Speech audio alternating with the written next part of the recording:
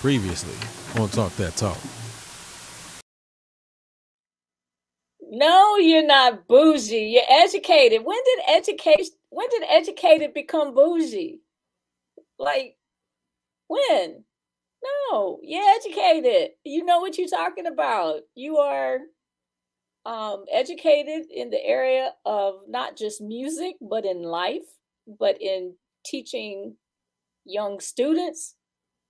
I'm trying to figure out that bougie part though. Now, if I don't know, maybe if we would talk about something else and you wanted to know if you bougie, I might say, yeah, but no, are we talking about band and music and stuff?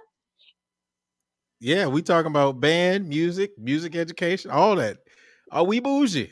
No, not at all. No, but I think that's a slippery slope, man. We really have got to stop, you know, associating something negative with something positive just because we don't like it. All right, Kuan. Are we bougie? From the context that you're giving, yes. From the context you're giving, because if we're speaking about the difference between informed and uninformed, and if the uninformed feels like that you're quote unquote better or you're uppity, so to speak, we're going to use that term as well. If that's the case, then yes, because rational would never understand irrational. And I think sometimes it's a double-edged sword. So sometimes you have people that are very educated, sometimes talk over people who may not have the same degrees. And, you know, a degree doesn't mean that you're better than an individual. It just means to a point you have more tenacity and you stuck with it. So from the context that you explained it about, you know, being educated is bougie and whatnot, I think it's a double-edged sword. But I think sometimes you just have pride in what you know. And what you know, if you can prove it, hey, I guess if that's bougie, then hey, you bougie. But it goes back to my opinion to post-traumatic slave syndrome from that. Because if you feel like you know something or you're well-informed, a person feel like, oh, you know better, you're better than me. No, I'm not. But I do know this expertise in this area. But Ricky is bougie.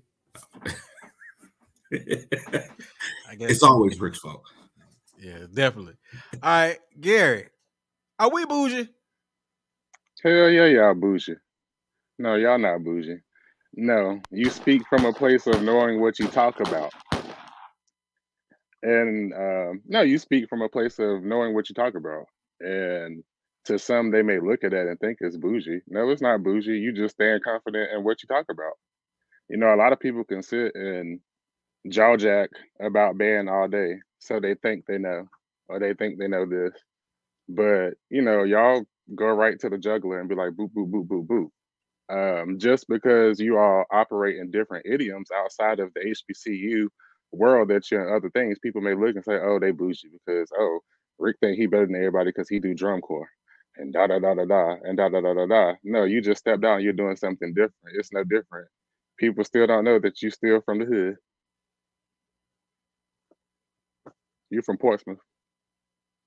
So, no, you're not bougie. You're not bougie. Portsmouth. All right, Rick, are we bougie? Excuse me. So,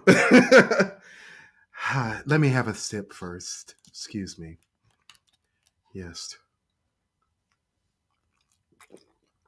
I guess we all. He's parched, everybody. Yes, I'm parched. Good sir. Pinkies up. Pinkies up. Right. Are we bougie? I guess it depends on who said we are. You know, everybody's entitled to their opinion. You know, I think it's really ironic, y'all, that we get criticized for having an opinion by people that think that their opinion matters than anybody else in the whole world. So when we come with a opinion about something that's contrary to the groupthink, the other side, who are you? Who are you to say what you doing and this and that? You ain't, man, that dude, that we don't know it, man. We ain't worried about him. He played fourth trumpet. But these are the same people that will get online and tell somebody their band sucks. Their opinion, everything they say is gold. Let them say whatever they want, but you are not entitled to your opinion, which may be contrary to the.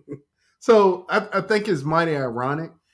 Y'all, to give some context, I've seen, Julie and I both have seen all types of narratives and feedback about A, what we're doing here, talk that talk, and B, the opinions that we have. Like, you would be surprised. Anything from we bougie. I've heard that on numerous occasions. Sean, when we first got to PV, I was told by many people from the Houston area that we were bougie.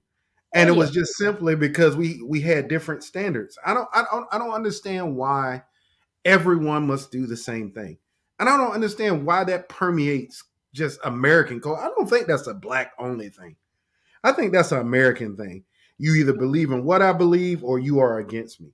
And I think that's why we see what we see on the news with people that can't believe that 1 + 1 = 2, or people that believe that somebody won an election, just because they say it so. Like, that's the world we live in now. So I think we are only being victims of the country and the world that we live in now. But I want these people that think we're bougie to know we're going to continue to be whatever you think we are. You won't change our minds about what we believe at all. I actually think it's funny that y'all get in those groups and talk all that trash and do all that inappropriate stuff, but aren't doing anything to make these bands better. How much money have you given to your alma mater that you say you love? I'm in the Alumni Association at Norfolk State. A dues card-carrying member of the Alumni Association because I love my school. I've seen Sean participate in almost every, homecoming. Well, not every, but has done homecoming, has done all these things because she loves her university. Hell, everybody knows that guy right there, Gary. Y'all already know, and I'm sure we're going to bring this up. Y'all know how I feel about him. I think he's the GOAT right now when it comes to HBCU visual. Where is he at? His alma mater. That's what loving your university is to me. So I think it's easy for people to throw stones from afar, and I'll be whatever you think I am. Because guess what? I love my life. God has blessed me, and I go to sleep, with a good conscience at night because I know I'm trying to do what, in my opinion, is best for my people, as African Americans, and then young people who want to do what we do. So, sorry.